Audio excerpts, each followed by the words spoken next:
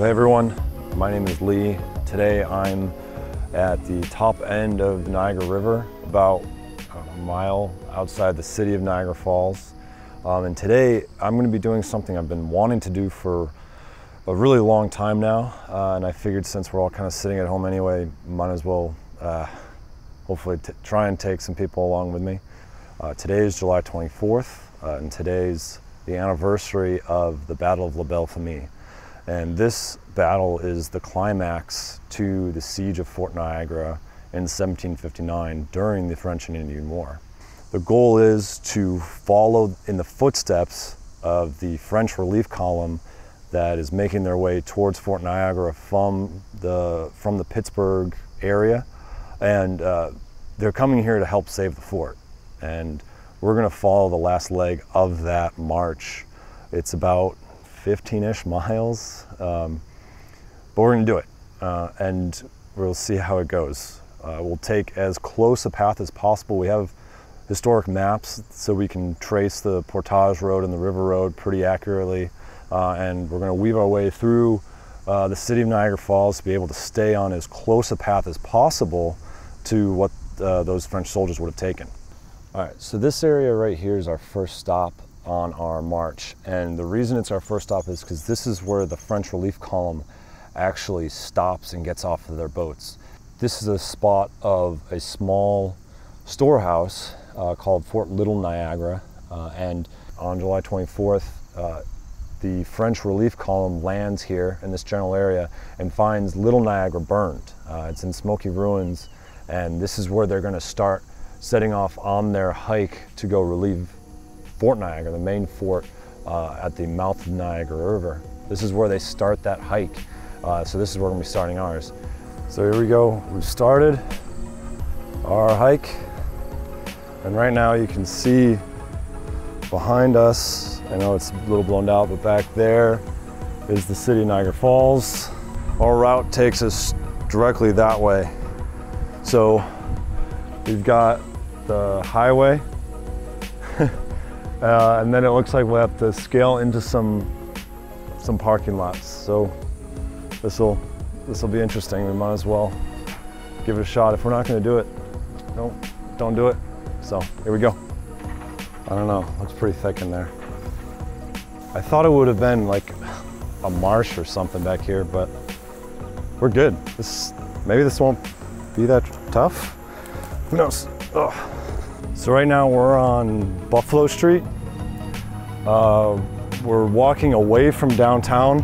Historically, it was just a straight shot from the river right into the portage road.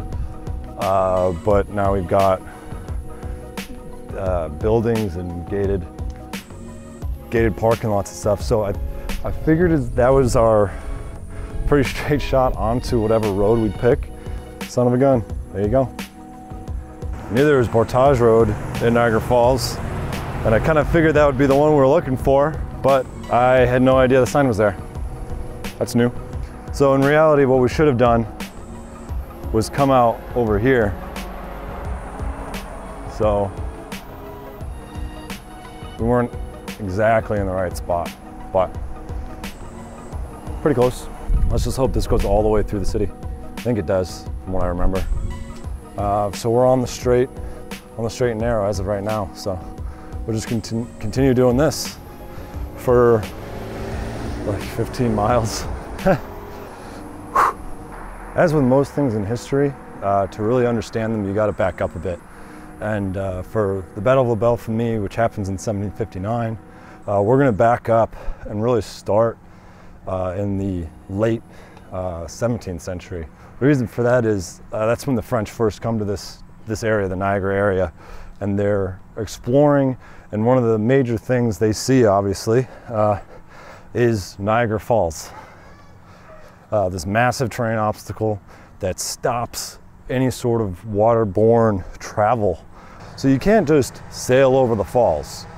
So what the Native Americans are doing before any Europeans get here is they're portaging, essentially stopping where the water's calmer, taking everything out of their boats, putting their boats on their back, carrying all their cargo and mode of transport to where it's safer, putting it back in, and then continuing on their journey. And the portage up and around the falls is about 8 miles, 8-9 miles.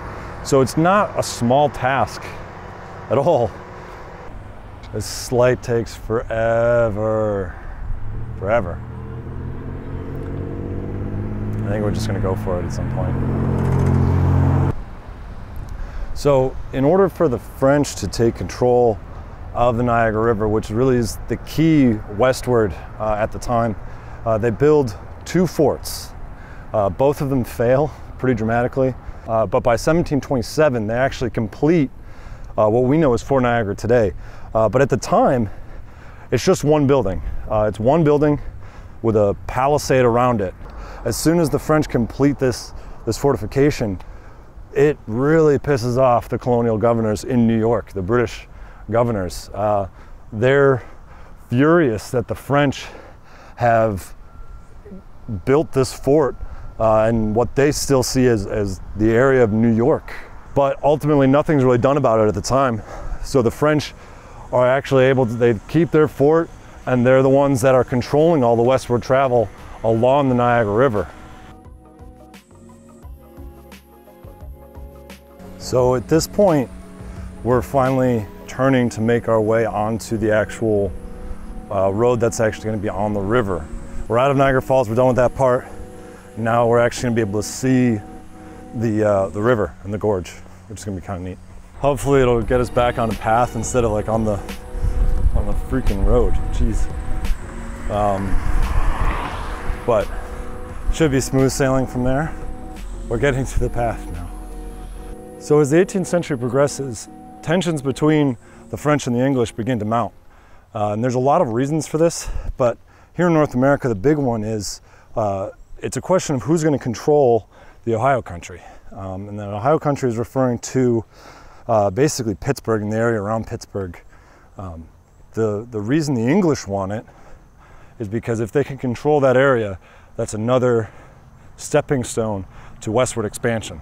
The French want it for the same reasons, but as well, if they can control that Ohio country, they can link their colonies in Louisiana with their colonies in New France or in Canada.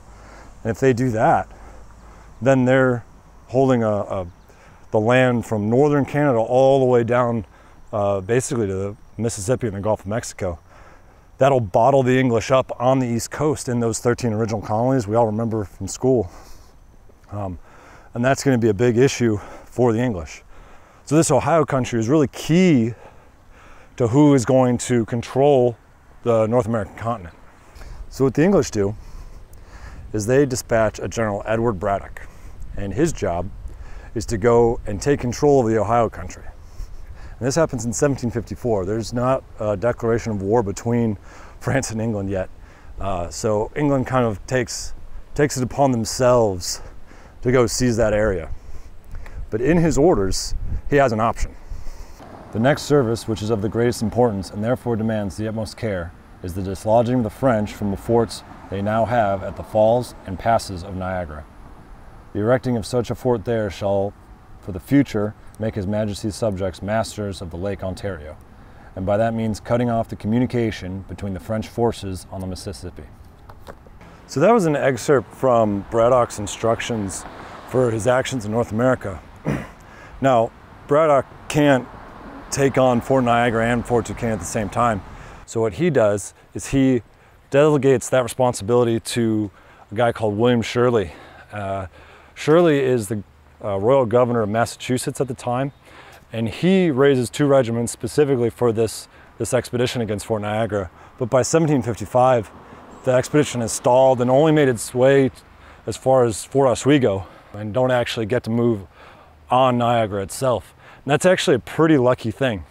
The time from 1727, when the fort is complete, to 1755, when Shirley's expedition doesn't actually make it, those years haven't been really good to Fort Niagara. The garrison writes at the time that actually they're afraid to fire the 1 cannon that they've got at the fort because they're afraid that the concussion will shake the walls of the fort down.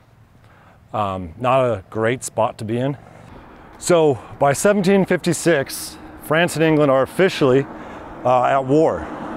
And Governor Pouchot knows that Fort Niagara is not prepared for that war.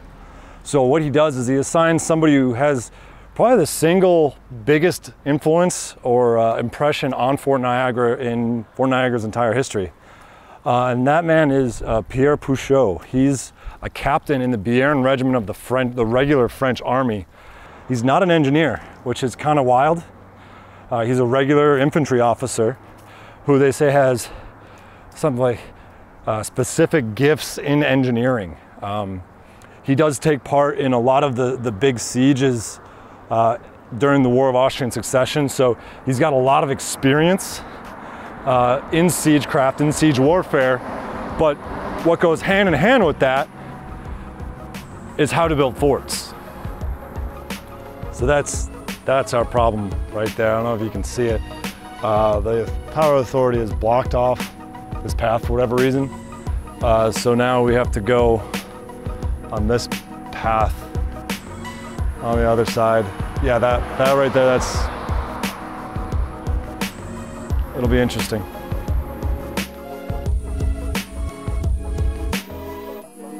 So, made it across the Power Authority. But of course, as I'm doing that, I notice the path right over there. It's not closed. It's open. You can just walk. You don't have to go up on the highway of death over there. It's not a thing. It's not a thing. Sweet. So there's two major terrain features that dictate how we move along this portage. There's the falls themselves, and they make the whole portage necessary in the first place. And the second is the escarpment, and that's the change in elevation from the low-lying areas where Lake Ontario is and the higher area where the falls and Lake Erie are. So right now we're at the crest of the escarpment, and from here you can see the rest of Niagara County, and you can see how and where the Niagara River empties into Lake Ontario. And it's pretty incredible sitting up here at the top and being able to see, out into the lake and across, and even to Toronto across the river, which is pretty wild. So in the fall of 1755, Pouchot arrives at Niagara, and what he does is he takes the latest and greatest military sciences and engineering practices of the day, and he makes Fort Niagara into an incredibly formidable fortress out in the Niagara frontier in the middle of nowhere. So by 1756, Pouchot is able to boast that Pouchot has built this incredible fortress that could withstand any sort of reasonable British attack. So Fort Niagara has gone from a single stone building in 1727 and now has been expanded into a large military complex. 1756 also brings a new commander.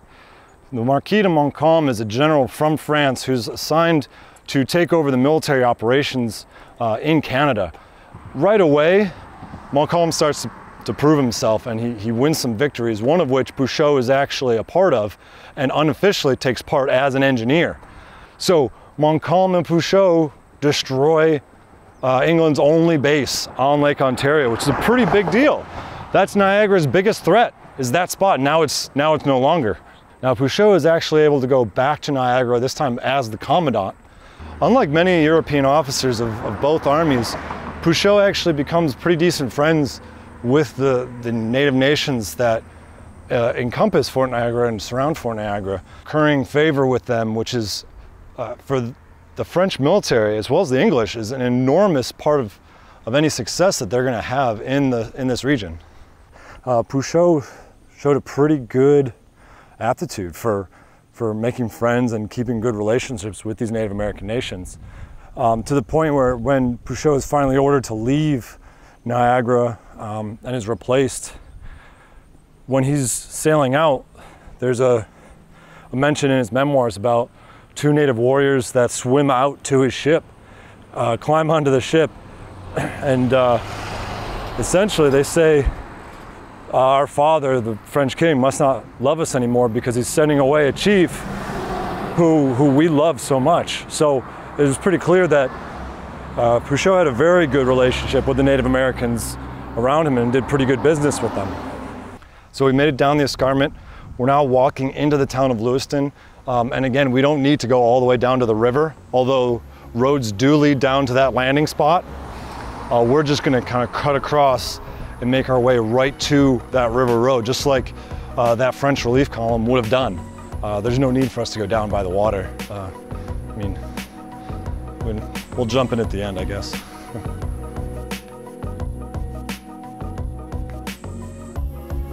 So the first half of the war goes decently well for the French. Montcalm is able to lead French troops to victory at Carillon, which is today Ticonderoga, as well as capturing Fort William Henry. But when we push into 1758 and 1759, a few things change. The British command structure changes for the better, leading to more British victories against French troops. There's a few years of poor harvests, which makes food more expensive and more scarce, as well as the war expands into Europe, and contributing troops and materiel and support to North America is not on the highest priority list anymore. So this causes a few things to happen. One of the most significant ones is the higher command of the French army and the government of New France start to butt heads. The governor of New France, Marquis de Vaudreuil, he believes the key to winning the war is continuing to fight the English out west and taking control of the Ohio country. Whereas Montcalm thinks that this is just a ploy to keep the very lucrative fur trade open and profitable for the Canadian aristocracy, which Vaudreuil is a part of. What Montcalm wants to do is pull forces back and protect the St. Lawrence, which is the highway up to the vital port cities of New France. Pouchot seems to be in some ways caught between these two. On one hand, he is an officer in the army, Montcalm is his superior, but on the other hand, Vaudreuil, the governor of New France, has kind of been a champion in his corner since day one. Vaudreuil several times puts Pouchot in for promotions and awards. None of it actually pans out, but it goes to show you how much Vaudreuil really appreciated and admired Pouchot for his work in New France. Relations between Montcalm and Pouchot begin to kind of deteriorate because he's seeing Pouchot kind of get in bed with his rival, essentially, the governor.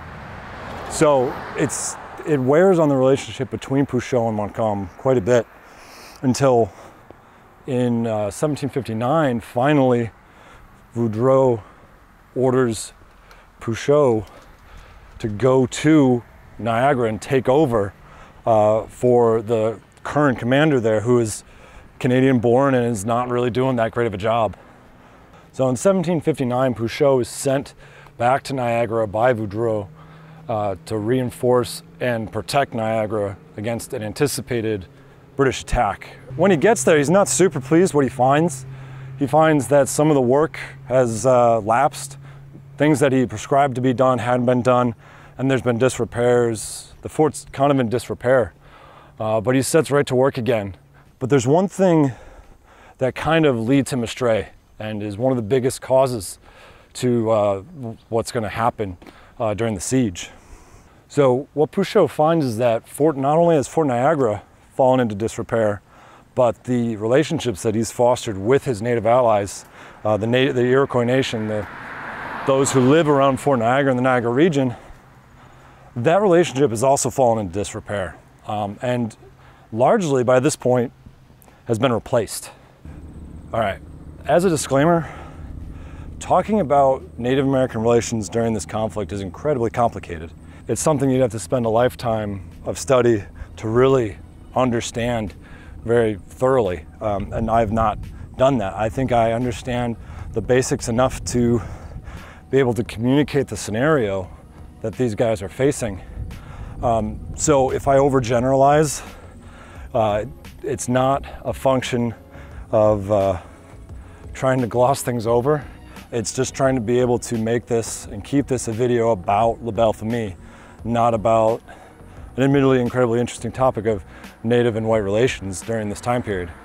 So again, if I gloss things over, it's not to try and suggest anything is less important than anything else. But this is a disclaimer, we're going to speak in some sort of generalities here. So the English, just like the French, have agents who are responsible for keeping good ties with the native nations in their areas.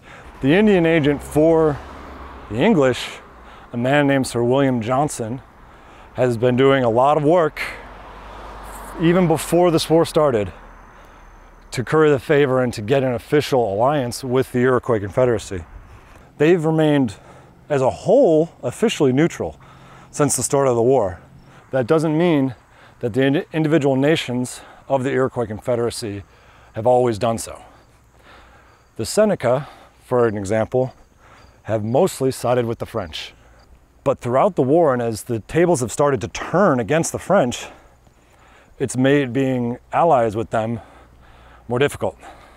The Native Americans have their own wants, desires, and aspirations, and the best way to have those fulfilled is to be on the winning side. By 1759, with the Iroquois seeing that the tide is turning against the French, it seems like a better idea to ally with the English. And finally, Johnson is able to actually get an official alliance from the council fire of the Iroquois Confederacy to the English, which is a big, big win. There's no way that you're going to be able to conduct a successful campaign in the wilderness without the help of the people who live there. It's just not happening. So in 1759, a General John Prideaux, who's newcomer to North America, is tasked with leading the Niagara expedition. With him, he's got Sir William Johnson, who is commanding all of the king's allied natives, the eyes and ears of his expedition. And to show you how vital those native allies were, Pouchot at Niagara has no idea they're coming. The Native Americans who he believes are his allies, who he's been friends with since the last time he commanded Niagara, they all largely report, that there is no English intent on Niagara. There's nobody coming to the fort. Now, how much of this is somebody who is honestly trying to help but doesn't understand the scenario versus a deliberate counterintelligence campaign, I think is pretty hard to tell. But the fact of the matter is, so with that, Pouchot makes a decision that's ultimately going to be a big mistake for him. What Pouchot does at the beginning of the summer is he acts on an article in his orders. Vaudreuil writes in his orders that if he sees fit, he should send a large portion of his garrison to a Captain Lignery, who is gathering troops at Venango in order to start conducting offensive operations against the English in the Ohio country. Pouchot sends some of his officers and about 800 French Marines or Canadian regulars. He sends them out west to go and reinforce Lignery. Unfortunately, a little while later, Pouchot finds that the intelligence he was given was wrong. And Pouchot quickly realizes this is an English army that's landed in force to attack his position. Once that reality is set in for Pouchot, he sends a messenger very, very quickly to go retrieve the soldiers he just sent away. So this is a report to an English agent from two Iroquois warriors who are at a council with Lignery when he receives the letters. What they say is, 2 Indians arrived with a packet of letters and delivered it to the commandant, who immediately opened it and after reading talked a great deal with his officers. Then spoke to the Indians and said, "Children, I have bad news to tell you. There is a great army of English against us in Niagara, with Sir William Johnson, who has with him all the 6 nations, with a great number of other Indians who live that way. I have received orders to go directly to Niagara and take you with me. We must give over thoughts of going down this river till we drove the English away from Niagara. You know the consequence of that place of both you and us. If the English take it, you must be poor, as it is stopping the road to your country. Children, be strong and support your father at this time." And immediately upon reading that, Lignery mobilizes his forces. He forgets his goals in the Ohio, because ultimately, if Niagara falls, what's the point of Ohio? You can't get any supplies or reinforcements out to Ohio without Niagara. So Niagara is clearly the more important prize here. And at the time, he's got about 1,400 men. So he has a pretty massive force coming back to Niagara with him. And his force is taking the same road we're taking. They've used the waterways to get themselves through the lakes up into the opening of the Niagara River through Lake Erie. And Pouchot's told later, and he writes in his memoirs, that Lignerie's force, as they come into the Niagara River, they look like a floating island with all the boats that they have in their column, which is pretty incredible. I mean, if you can imagine 1,400 men in canoes and small whaleboats all paddling together in one direction, it's pretty amazing. But then they land at Little Niagara, or what was left of Little Niagara, where we started this morning, and then they've followed the path we're on right now. So yeah, we're still walking along the river, and you can see the river right back there. This whole road just parallels the river the entire time, and it's super pretty. So by the time Lignerie's force is moving down this road early on the 24th, Fort Niagara is not in a good state. The siege has been going on for 19 days, and the French garrison has been taking significant casualties. The fort itself, the northern wall, has almost been breached. The English are very close to tearing down that northern wall and being able to move through that breach if they wanted to. Pouchot is kind of at his wit's end almost. Things aren't going well for him. But on the flip side of that, the English are doing pretty poorly too. In fact, I would say the English are almost doing worse than the French are. The English are very low on ammunition and powder and supplies. The biggest siege guns that they brought have been destroyed through fighting with the French. But on top of that, Prideaux's army is suffering from a lot of infighting. A lot of the commanding officers of the command staff, a lot of them don't like each other. But probably the biggest issue that they face happens all in one day. About 4 days before this, on the 20th of July, early in the morning, the commander of the New York Provincial Regiment is killed in the trenches outside Niagara. And then a little later in the day, Prideaux's second in command, Colonel John Johnston, is also killed in the trenches outside Niagara. And then later that day, or later at night, Prideaux himself is killed. He steps in front of a friendly mortar position when he wasn't supposed to. So in the span of 24 hours, 3 of the most senior officers in the army are all killed. And leaving a power vacuum like that inside of an army that already has a lot of infighting and a lot of garbage going on amongst themselves is a recipe for disaster. Sir William Johnson ends up taking command, although a lot of people don't believe that he's the right person. Even though he's a general, he's superintendent of the Indian Department. A lot of people think his business is politics, not war. A lot of people believe that Lieutenant Colonel Air Massey, the commander of the 46th Regiment of Foot, he should have been put in command, not Johnston. But ultimately it is Johnston who takes the command. See, there we go. We're certainly getting there. Heck yeah.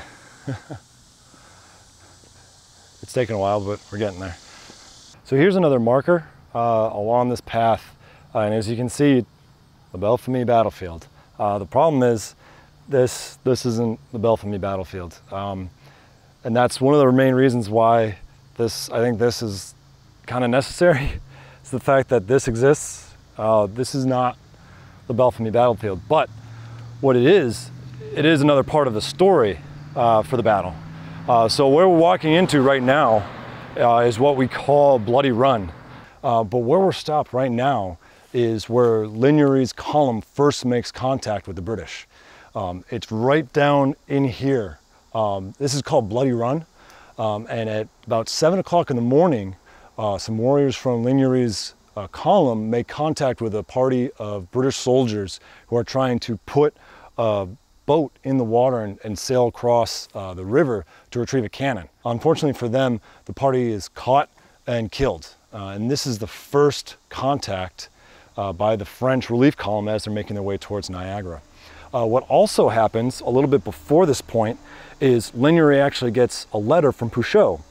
And Pouchot is able to give Lignery kind of the disposition of the British forces. Based off of Pouchot's letter to Lignery, we know, and Lignery knows, that while the British have more numbers, they're spread out. Pouchot describes them being spread out in a camp, behind the lines, in the trenches, and then a group over by Belle Famille, which is an area outside of the fort about a mile. It's an area where the higher shores come down to meet the riverbed, or to meet the river. So we know that the British Army is split up between these three places, and it's very difficult for those armies, or those three parts of the army, to reinforce each other. Now, again, Lignery can't outnumber the entire British Army, but what he could do is go and pick off those little groups. And that's Lignery's plan, is to go in force and attack the British forces at Belle Famille. And this is where he first makes contact. Now, it's also pretty special because we were going to shoot this right by the road, but thankfully we met Rodney, a really awesome guy who was able to actually bring us down to the actual area where those British soldiers were attacked. So this is the actual spot right here, which is pretty incredible. So now we're on the final approach to the battle. At this point, Lignery's column has already made contact with the English, and they know where they are. They're at Belle Famille, and Lignery and his commanders are confident to be able to go in and crush the divided British Army. But something happens that they weren't exactly expecting. The allies of the British, the Iroquois, a party of Iroquois warriors meets up with Lignery's column, and they talk with Lignery's allies, and they convince them to sit out the battle. Very quickly, Lignery's force goes from 1,400 to about 800. But this doesn't deter Lignery and his officers. They're still confident in being able to come down this road and crush whatever little British resistance they find at Belle Famille. So the other thing we have to keep in mind while we're walking here is this is not what this would have looked like in July of 1759. There would have been a lot more trees, a lot more old growth. So even though Belle Famille is just down that way just a little bit, it would have been very difficult still to see down that road and to estimate what is actually there. So right now, this is the path that Lignery's column is taking to intercept the English. By now, Lignery's column would have been arranged for battle. And from writings, we know that Lignery arranged his column by platoon with a 12-man front, with his Canadian regulars leading the way, and then militia behind them, and then natives behind them. The idea was to create a column that could reach the English line very quickly and smash it to bits. So here we are. This is about the spot where the trees break and Lignery's column is moving into the open area of Belle Famille. So there's a spot where the trees thin out and there's an open, more or less an open field where the land kind of moves down towards the river. And that's the Belle Famille area. So right here, where we kind of see this man-made downtown area, is about where Belle Famille would have taken place. So Lignery's column, right where we're standing right now, is coming out of the woods from over here and is going to begin their attack on the English down that way. So here we are. We made it. This is the correct Belle Famille sign in the correct place. So right here is Belle Famille. This is where it scoots down right towards the river. And this is where the British are waiting for Lignery and his column. Now, keep in mind, this whole setup of British soldiers, this took Lieutenant Colonel Massey about 30 minutes from getting the word to set up. The British soldiers heard the engagement with Lignery's natives down by Bloody Run. They sent word back to the main army, and Lieutenant Colonel Massey, along with his officers, bring as many available men as possible here to reinforce the light infantry and defend the road leading into the fort. and it's right here where the British make their stand. On the far right is where the grenadiers from the 46th Regiment of Foot are going to be stationed. To their left is going to be the rest of their regiment of the 46th. To their left is going to be a small picket of light infantrymen behind a breastwork, and they've been here overnight. And then on the furthest left is going to be a picket of the New York Provincial Regiment, as well as a picket of the 44th Regiment of Foot. And this is the line that Air Massey sets up to intercept the French reinforcements. So this is where Lignerier's column breaches the trees, right about where we see that red Jeep is coming right now. That's Lignerier's column. This is where Lignerier's column breaks the cover of the trees and makes its assault on the English column. They're going to be going kitty corner from the road over there towards the center of the British line. So we're standing right now in right next to the Rite Aid's parking lot in Youngstown, and this is about approximately where Massey is going to be during the battle. At the opening stage of the battle, he's standing up on a log to be able to see Lignerier's column coming in, and British soldiers write later that they come screaming and charging out of the woods. They're still in an orderly column, but it's definitely not a slow, methodical march. It's very fast and with a lot of intensity, a lot of fury, and charging the British line or what they can see of it, because Massey has his entire line laying down. But as they're coming across this area, they're firing. And the British talk about receiving like a good 12 volleys from that French column as it's hurtling toward the British line. And from here, they're just sitting and waiting for that French column to get closer and closer and closer and closer. And it's not till about here, this area right here, if the British column is about where that house is, it's actually a laundromat. It's about 30 yards away is when Massey orders his men to stand up and fire. And it's from about that 30-yard range, almost point-blank range, that the entire British line fires into that French column. A huge volume of fire smacks into the French column from the front and the sides where the grenadiers are. Those initial volleys destroy the command and control of the French column. So the column kind of starts shifting what they seem to try to form into a line of battle. And all the while, French are still getting fired into, and everything starts breaking down, and French soldiers begin to run away and unable to withstand the fire from the British any longer. The vast majority of them run back to the woods. So this is about where the light infantry is when they're told to actually advance on that retreating French column. And the French column is going to be about where the post office is over there. And so these light infantrymen, they get the order from Massey, they come out of their earthworks and start to push the French back into the woods. And it's at this point, when they see the retreating French, that the British Allied natives who are in the woods come out and make their assault on the French column, and they just drive them further and further into the woods. So I'm at my place now. I recorded an ending to this video back in Youngstown, and as I talked about, it was kind of a nice fitting end for this whole walk, but on the car ride home and as I was cleaning up, I think it needed a different kind of ending. This battle, the Battle of La Belle Famille, is over in about 30 minutes, and Pouchot thinks that it couldn't be Lignerier's whole column. This was just a scouting party, but unfortunately for him, that was it. That 30 minutes was all it took for the English to decimate Lignerier's column and send the relief force packing. And the French estimate their casualties to be almost 350 men and officers, but they really can't, they're not sure exactly because of the flight that they took through the woods. The English are counting their casualties as about 12 killed and 40 wounded. So huge disparity between the English and the French casualty numbers. But on a bigger scale, the reduction of Lignerier's column really spells the end of Fort Niagara. Fortresses are only supposed to be able to hold out long enough for a relief column to get there.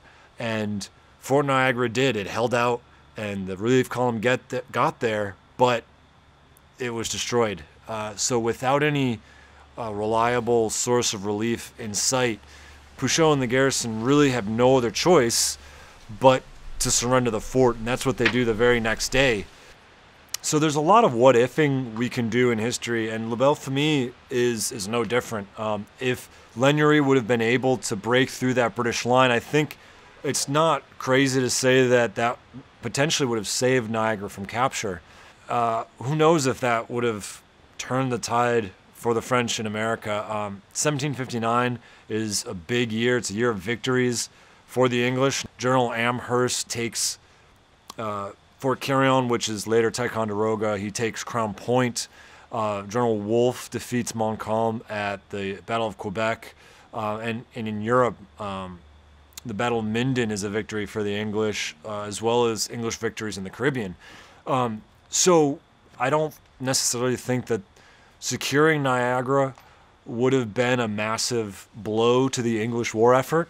But if you think about it, even if Wolfe still would have won at Quebec in the Plains of Abraham, that still leaves a large French garrison further down the river, which would have been something to contend with and would have made things a little more difficult for the English. But I don't really know if it would have turned the tide of the war, but we don't know that. It's difficult to tell. There's so many other factors that go into it. So the fall of Niagara is a massive blow for the French, but it's just one in a series of defeats that really kind of seal the fate of New France.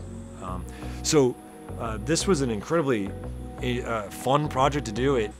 My feet are gonna kill me tomorrow, but it was worth it, and I really enjoyed it.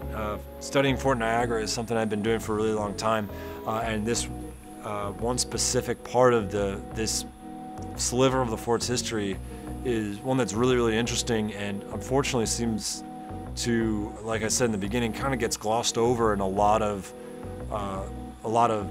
books and a lot of tellings of the French and Indian War, and it's an important piece. It was a thorn in the British side from the very beginning when it was built in 1726 until finally the English were able to add it to their list of victories in the year of 1759. So this was, like I said, a really fun thing to do. I really enjoyed it, and I'm really glad that you guys stuck around. I know this is probably going to be a really long video, but I'm curious to hear what you guys think. Is this something that you enjoyed? Would you like to see more videos like this? If you think that La Belle Famille would have changed the course of history, let me know, because I think that'd be a really interesting thing to debate and to talk about. But thank you for coming along on this trek. It was a good time. So I really enjoyed it. Thanks.